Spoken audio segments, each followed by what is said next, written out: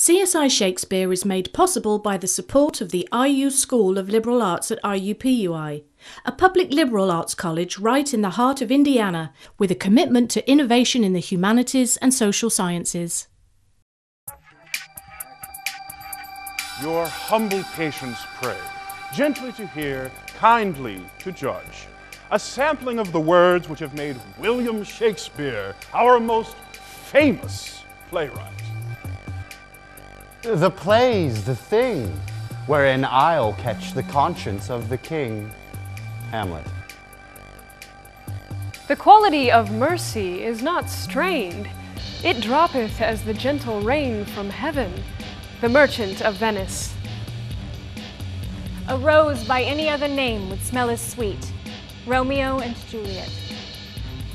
She loved me for the dangers I had passed, and I loved her that she did pity them. Othello. Oh, that a man could reason down this fever of the blood. The History of Cardenio. Bet you don't know that one.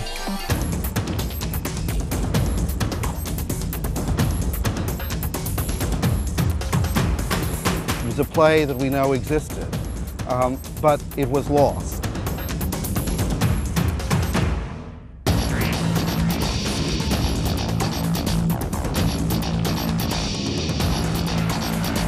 We don't have the whole play. We have only the story that Louis Theobald gives us. It's kind of analogous to an art historian who has a painting and knows that there is paint on there that is not period. To kind of find the Shakespeare underneath. This was not a respectable thing for academics to be doing. He's toying with texts that people think are written by a man that people think you can't toy with. He is not afraid of controversy. He, in fact, you might even say the court controversy. That something could be buried for all these years and now brought back to life is very exciting. I think it's marvelous. There is an axiom older than ice, that those that can, do, and those that can't,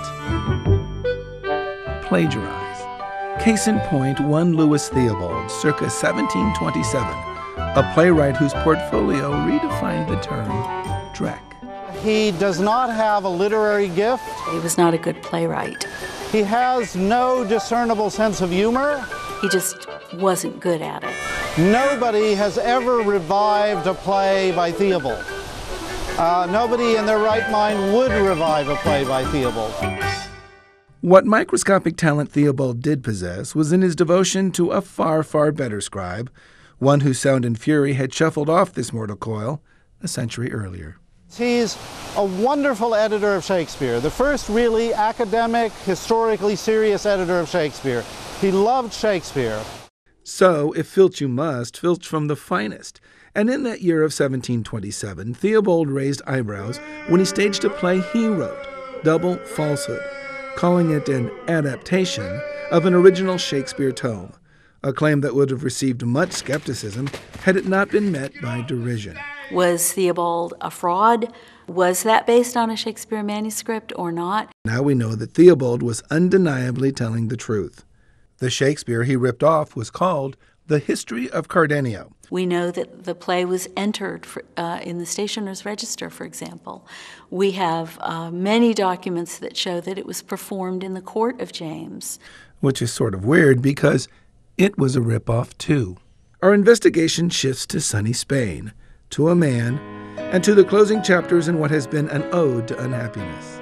He fights in the very famous Battle of Lepanto, where he lost the use of his left hand. On the way back, he was traveling back to Spain, and his ship that he was on was attacked by pirates. And you can't make this stuff up. And then he spent 5 years of his life in an Algerian prison. He's tortured in this time. Has a horrible experience. He's released. Now he's disabled. He becomes what we would call today a tax collector. Eventually he's put in prison in Spain because he's accused of larceny. He spends about 2 years in prison. So he basically has a very miserable life.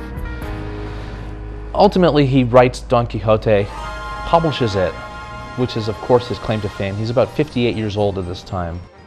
And Miguel Never Too Late de Cervantes' tale of questing klutziness is an instant and global success, which does not escape the notice of England's most successful playwright. For, while a proficiency in penning preternatural poetry he doth possess, the need for original plots he does not. Shakespeare is totally comfortable lifting wholesale plots into his plays. He is not at all interested in creating original plots. That's just not what Shakespeare did. They didn't have to worry about copyright. You could take a brand new novel, like Don Quixote, just translated into English a few months before, and you could turn it into a play instantly. Yep, even if you're the bard, when you're opting to filch, filch from the finest. After all, no copyright, no harm, no foul, right? Well, the real crime is this. The History of Cardenio did not survive the ravages of history itself. All that remains is Theobald's double falsehood, a gumbo of clunky rewrites and play-shortening deletions, with nary an original version of Cardenio extant anywhere. Well, if there's no literati delecti, I guess this case is closed. And as recompense for your trouble, dear viewer, we now turn our attention to some authentic Shakespeare, which is what these lines are. Reason presses patience. Patience? What else? My flames are in the flint. What this is also is no play other than the lost History of Cardenio itself, christening a new urban theater in the heart of Indianapolis that is an extraordinary tale of rebirth all on its own. Very proud of my actors and my students who are changing the climate at IUPUI as we speak. The theater was a cement shell when I arrived 5 years ago. Shakespeare once wrote, "'Tis the mind that makes the body rich." And a lot of goodly minds at the university decided to use the space to reach out to other minds still. The mission? Well, riches, of course. We were able to create a theater space for live theater in the campus center, which can also be used as a cinema to benefit the campus and to also benefit Indianapolis. And yes, we were very proud to open the Campus Center Theater with the History of Cardenio, and that was the champagne smash against the hull of the ship. For us, this is also a legacy. The Webbs and the students who put on theater here at IUPUI in the 80s and the 90s and didn't have a facility like this have come back home to watch us open this new facility and this performance. Now the Webbs, Edgar and Dorothy, know all about jumping into the deep end of performance. That's because IUPUI's original venue was a bit of quirkiness that, well, let's just say that theater starts with T and that rhymes with P, and that stood for... The swimming pool is sloped down a little. Just a little, so where the audience sat, there was a little bit of an incline down. It was still very shallow. The only theater we ever worked in where, albeit I'm pretty tall, you didn't need a ladder to set the lights. We used folding chairs, director's chairs, and these were folded up and put away in between performances. One of the instructors that had a classroom next to the scene shop often was lecturing at the same time I was teaching stagecraft. So he and I worked out a code, and he'd lecture for a while and then he'd knock on the wall. And then we'd start the saws and the hammering. From such humble beginnings, the theater program at IUPUI grew to host the Bonderman National Children's Playwriting Competition and number among its alumni actress Christina Melandro. But then, after decades of its hour on the stage, it was heard no more. The university no longer offered a degree in theater. And that's why this premiere, where things once lost are found again, contains, to parody Theobald, some double possibilities.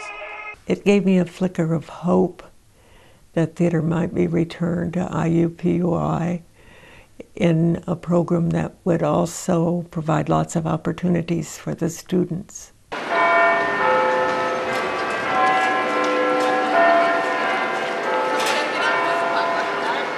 But first things first, the play's the thing. So how was Cardenio reconstructed? Unearthing the bard beneath the bogus is the passionate pursuit of this man. Most of Shakespeare's plays were originally performed in the Globe Theatre on the south bank of the Thames River in London. The one thing everybody knows about Don Quixote, even if you haven't read the book, is that at a certain point he gets on his horse and he charges a windmill because he thinks the windmill is a giant. But in the early modern theater, you couldn't do that. So one thing we know about this lost play based on Don Quixote is that it did not contain the most famous incident in the entire novel. No windmills? No problem. For although the Don was all the rage at court, it was also the cast of secondary characters, most of all the sorely beset upon Cardenio, that impressed Shakespeare and his collaborator, a man 15 years his junior who, at one time, was considered to be the superior playwright of the two. Yep, that's true. John Fletcher. So who was John Fletcher? Well, you're about to be introduced to the oddest bodkins of an odd couple that ever joined forces. Shakespeare is a nobody from nowhere. He didn't want to stay there. He wanted to get out. And he was looking for and interested in the heroes of the classical world, the kings and queens of England. And he was consistently disturbed by failing to keep faith with the past. This makes him a somewhat conservative figure. Fletcher was the son of the Bishop of London. He is a very flamboyant character. He died relatively young. The story about why he died is that the plague was raging in London, and the safest thing to do was to get out of London as quickly as possible. But Fletcher stayed for one more day because he was waiting for a specially tailored suit to be finished, and he stayed another day and he caught the plague and died. And what they had in common was that they were both interested in a new genre of play, a relatively new genre, tragicomedy. And that's actually part of the story in Don Quixote of the character Cardenio. It's a story that mixes a lot of emotional grief and anguish and near-death experiences with comedy. So they seem to have each recognized that there were elements of these in this story that Fletcher would be particularly good at, and other elements in the story that Shakespeare would be particularly good at. And that's fortunate for us because it makes it easier for us, the larger the chunks are, it makes it easier for us to identify who did which bit. One of the things that Fletcher did really well is he was a master of pace. His plays move very fast. When you think of a Shakespeare play, you don't think of it going fast. Shakespeare is a great master of metaphor, so that when you come out of that theater, you feel that your head is exploding with all the different ideas and feelings that have been packed into that very brief time in the theater. Personal betrayal is a major theme in his work and a major theme in Cardenio as well, and I think one of the things that would have drawn him to the story that Cervantes tells in Don Quixote is that it's a story about betrayal. Fletcher in particular would have been interested in Don Quixote because Fletcher throughout his life had an enormous interest in Spanish literature. He's also a master of a certain kind of pathos. Women who have been abandoned are one of his great themes. And of course there is an abandoned woman in this play, and most of her scenes are written by Fletcher. There's no question of that. You get this sort of collaboration often when you think that the two people don't fit very well together. So that if you take a song and you combine Dido and Eminem, part of the success of that is precisely that they're very different styles, so that the result is something better than either of them would have done on his own. He likes not to accept received opinion without seriously questioning it. And that's a very good virtue in us, a very great virtue in a scholar. Professor Stanley Wells remembers the first time Gary and Cardenio's stars aligned. These days, Gary is a distinguished research professor at Florida State University. That's just part of a winding road that took this Kansas schoolboy to the pinnacle of Shakespearean research, when Professor Wells vaulted over a stack of more accomplished applications to call a fresh out of graduate school Gary to be his assistant editor on the prestigious Oxford University Press edition of Shakespeare, all because of a Bard-based essay contest that Gary entered and that Professor Wells judged. It was like winning the lottery without buying a ticket. 7 years later, their touchstone collaboration emerged. And just like the veteran Shakespeare and the precocious newbie Fletcher before them, this writing duo pushed the literary envelope. Research is always a dialogue, and you can only participate in that dialogue if you have something new to say. And part of what you may have new to say is that the old theory doesn't work.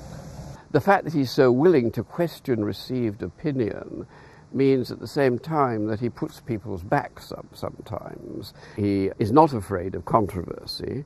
He, in fact, might even be said to court controversy. Tucked inside the Oxford Shakespeare was but the briefest of nods to the lost play. But a seed had been planted. 20 years ago, Gary set out to hypothesize what Shakespeare and Fletcher's lost sheep might have been like. Very typically of him, he tried to reconstruct the play, a lost play, on the basis of practically nothing, really. Now, Gary's efforts to unearth the very ancient have been sped up exponentially by something very, very new. We have to go through line by line, seeing if we can find evidence of Theobald interfering with the original play. Now, this sort of problem was insoluble until very recently, because the only way that you can solve this problem, where you're having to do this kind of microanalysis, is by having very large databases. We can begin with a speech near the end of the play, in the final scene of the play, and scholars have argued that this final scene is mostly written by John Fletcher in the early 17th century, but that it has been messed with by Louis Theobald in the early 18th century. So if you look at this speech, the righteous powers at length have crowned our loves. What I've done here is I've compared everything in the speech, every word, every phrase, every image, to all of the works of Fletcher and to all the works of Theobald. And if there's a parallel to something from Fletcher, I put it in green. And if there's a parallel to something in Theobald but not Fletcher, I put it in orange. So you can immediately see that almost everything in this speech has parallels to Theobald but not Fletcher. So we can just take this whole speech and throw it away. But we can now also look at another speech. For such sad rites must be performed, my lord. So if we pull that speech up, you can see I've done exactly the same thing as with the other speech. Elements of the speech that are paralleled in the works of Theobald are in orange. Elements of the speech that are paralleled in the work of Fletcher are green. But there's no orange. It's all green. There's nothing here that suggests the hand of Louis Theobald or anything from the 18th century. So this passage seems to be part of the original play written by John Fletcher, so let's keep it. And let's look at another passage. No impediment shall bar our wishes. This time I've compared everything in the speech to, again, the works of Theobald, but also to the works of Shakespeare. Anything by Shakespeare is in royal purple. The whole passage seems to be entirely by Shakespeare. Even if you don't know anything about early modern poetry or drama, you can immediately see there are three different writers here. Unfortunately, databases can't solve all of our problems. Theobald gets rid of entire scenes and entire characters in his other adaptations. But you can't perform a collection of fragments in the theater. I have to engage in a different kind of research that involves me writing speeches in the style of Fletcher and in the style of Shakespeare. What Gary's done is amazing. I mean, you could hand me, a list of 5,000 words and expressions. I couldn't write a play like Cardenio. It's a bold statement to claim that double falsehood is or could be Cardenio, and then to try to essentially unadapt it. He's toying with text that people think are written by a man that people think you can't toy with. We've got to block that and get it on and off stage. Which brings us to the part where our literati delecti becomes a corpus perfumdum. Dr. Terry Boras came to IUPUI School of Liberal Arts, charged with creating partnerships between theater and the community. With no performance space but many collaborators, she turned to the unorthodox, once staging the courtroom scene from The Merchant of Venice in Moot Court at the law school. Now, it's been 26 years since that Oxford University Press edition of Shakespeare. Time for Gary to update it for the 21st century. They wanted a third general editor, and they wanted a woman, and they wanted a scholar who was well-versed in performance. And that's when Gary met Terry. I actually thought he was very old. I was surprised that he wasn't. As part of their work on the new Oxford Shakespeare project, Terry created Hoosier Bard Productions so that the team could test editorial decisions under the microscope of actual performance. And she caught the Cardenio bug, traveling as far as New Zealand to see various in-progress readings and student performances. And she made a promise to herself. For while Cardenio had had readings with actors such as Richard Dreyfuss and Whoopi Goldberg, it had never been staged as a full-scale production using professional actors for many of the roles. So I had the chance and I took it. The history of... Who am I? At its core, the history of Cardenio is about, well, Cardenio, a man who loses his love to his best friend, goes King Learingly mad, and then gets reunited with his lost love. It also contains a host of classic Shakespearean themes. It's the trifecta, race, class, and gender right there. These kinds of issues continue to be relevant to us, and so therefore the plays that contain those issues continue to be relevant to us. And this night, as Cardenio's cast of both prose and IUPUI student actors begins its web to weave before a premiere audience that includes scholars from around the world, it soon becomes obvious that the feedback on this show's gonna come hot and heavy. Sancho is an interesting casting decision, and not just casting, but his description in the play. He's a young man in the play. In the novel, Sancho is a 40-something-year-old man with 2 kids. He's married. That didn't work in early modern England.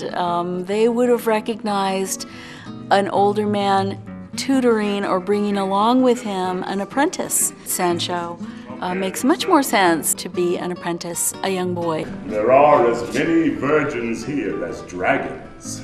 Both of these actors are black, and so I never hesitated to cast them, but I was questioned about the wisdom of it. You may by deputation, as other great conquistadors have done, sell your black subjects into slavery. An African American might not want to speak lines about slavery and being bought and sold and owning other people. And there are lines in the play that refer to that, and they're funny lines. Should they be funny? Are you a pygmy or an idiot? To me, as a scholar of Cervantes, I'm not thrilled with the way it portrays Don Quixote and Sancho themselves, because Don Quixote, as many centuries of readers have come to appreciate, has a deeper level. One of the biggest questions is the Don Quixote part, which is, of course, entirely written by Taylor because it doesn't exist in double falsehood. On the one hand, both Shakespeare and Fletcher were extremely likely to have a subplot. I mean, Gary's taken the plot from the Cervantes novel, of course, but to put those two together, that's pretty gutsy. 'Tis a hard world for women. But the most controversial aspect of the history of Cardenio may rest with the mixed-race character, Violenta. Your lord indeed, and master too. And hungry. She is coerced into sex. Violenta is put upon 2 times, and I had to spend time talking to her and working with her because she knew that in the context of the play that this would function like the best theater should always function. It should make you a little squirmy. It should make you think, but still the violence is there. And so after the scene, I would have to say, how are you guys doing? And they say, we're okay, bring it on. To ask an African-American actress to play a character who is repeatedly sexually violated throughout the play by men, and then to have her be with that initial white man that did it, I think it's very hard. Though Claymore Brown or no other would I choose were she a queen. I'm not sure that I totally am convinced that that is a Shakespearean move. It's disturbing for us as a modern audience. I think it's an ending that's very plausible for the play. I think it's an authentic ending. There's something of that in the ending of Measure for Measure. I think a lot of people, at the time, watching it in the early 17th century would have felt a sense of relief and thought, yes, finally, good. It is one of the benefits of 400 years of humanity that timelessly difficult themes have endings that have humanely changed with our times. But one thing that is constant as the Northern Star about theater in every age is the camaraderie only those behind the wings share. We got a real coffin from Abbey monasteries, and it sort of creeped the actors out who had to get in the coffin, and they didn't like to be in the coffin with it shut. So we found little ways to prop it open with gum, bubble gum, so they wouldn't feel like they were in a coffin. But then one day I went back and I couldn't find one of our actors, and it turned out that he was in the coffin taking a nap. So they did get used to the coffin. If you magicians clap your hands. And so we bring the curtain down. What is to be made of the history of Cardenio and of the new venue that housed its most recent incarnation? IUPUI stands in a very, very unique and exciting position. Right now, the student body is growing every year, new departments and new schools being built. It's time now to have a theater department in an urban campus right next to a very exciting and increasingly dynamic city. I just hope that it keeps growing. I hope that more and more students can get involved. I wish them well in every way. It's been a long but also intellectually and creatively exciting process. The whole idea of theater as a form of research is to experiment, to try new things. I fundamentally agree with Gary that theater should be a place of experimentation, that we learn new things through theater. And I think that's what he's trying to get at. I think in many ways, he may not recognize this, I think his own endeavor is quite quixotic, to spend so much time doing something that is almost impossible. We're still wanting to see what if, we're still wanting to ask the question, what if Shakespeare wrote this play, Cardenio, and if he did, what would it look like on stage? Upstairs in this building, there is one of many conversations and discussions that are going on all weekend about the very topic of this play. I think the culmination in its full production is really great, especially in this place. And if you can bring this to an audience, I think why not? I think Indianapolis could really use something like this. It's really extraordinary to take this on, and I think gutsy in all the right ways. It's a very hot topic. It's also a mystery that is only solved through brushing away years of misunderstanding what this play is, what this play was, what this play represented, what this play represents. I look forward one day to Gary actually getting to the point where he can say, this is it, this is as accurate and as good as I can make it. I came out of it thinking, this play at some points touches glory. And to close, if the past half hour has not made you a believer in the karmic link between the lost play's literary giants, Cervantes and Shakespeare, then know this. Historians believe both men died on the same date in 1616. With endless tears that never cease, I saw a heart lie bleeding, whose griefs did more and more increase. Her pains were so exceeding when dying. C.S.I. Shakespeare was made possible by the support of the IU School of Liberal Arts at IUPUI, a public liberal arts college right in the heart of Indiana with a commitment to innovation in the humanities and social sciences.